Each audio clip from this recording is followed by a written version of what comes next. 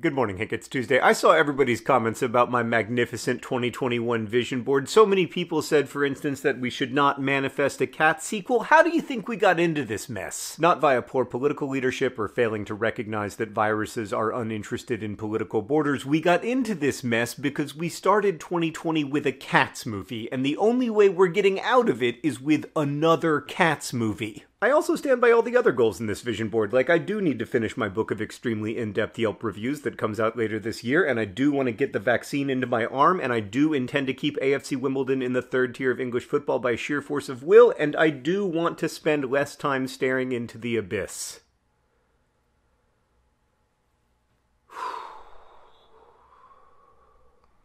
Sorry, what were we talking about? Right, my vision board. I also saw how over at Reddit user Atlas Gray whiteboarded my whiteboard, so now anyone can do anything they want with it. A power that Ritz37 used to put me in a Turtles All the Way Down situation, and SMH Matrix used to make my 2021 vision board my past mustachioed self. And all of that's great, Hank. I want people to have fun with my vision board, but what they don't know is that 2021 is the year of the vision board, specifically the year where I update my vision board every single week, except for some weeks when I might be out of town or filming on location or something. What I'm getting at, Hank, is that there are going to be a lot more vision boards around here, not least because using dry erase board in more videos was part of last week's vision board. So what's on the board this week? First, review Lemmings. This one is fairly self-explanatory, provided that you know I'm a semi-professional reviewer of the Anthropocene and also a person who is interested in lemmings. Then we've got microcapsules. So the reason scratch and sniff stickers work is the same reason time-released medication works, is the same reason triplicate forms work. They all use a technology called microencapsulation, which I need to better understand for the Anthropocene reviewed book. What else is going on this week? We also have Manifest Birds with Arms. This one is also fairly self-explanatory. It's all that birds are missing. Another bird-related one, Convince Geese to Migrate. So every year more Canada geese become permanent non-migratory residents of Indiana, even though that pond is of no use to you. All you have is the memory of that being water. Now it's just a rock, and it will be a rock for months, so fly south and give me a few hours without your incessant honking.